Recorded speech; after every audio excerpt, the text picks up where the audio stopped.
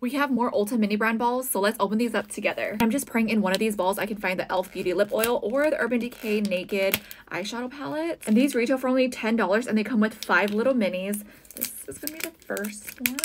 So it comes with 5 of these little minis. I think this one's gonna be the lucky one.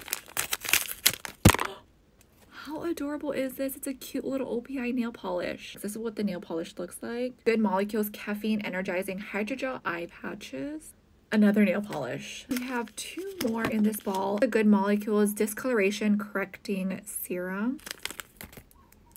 Another nail polish. I think this third ball will be the lucky ball. Please, one makeup product.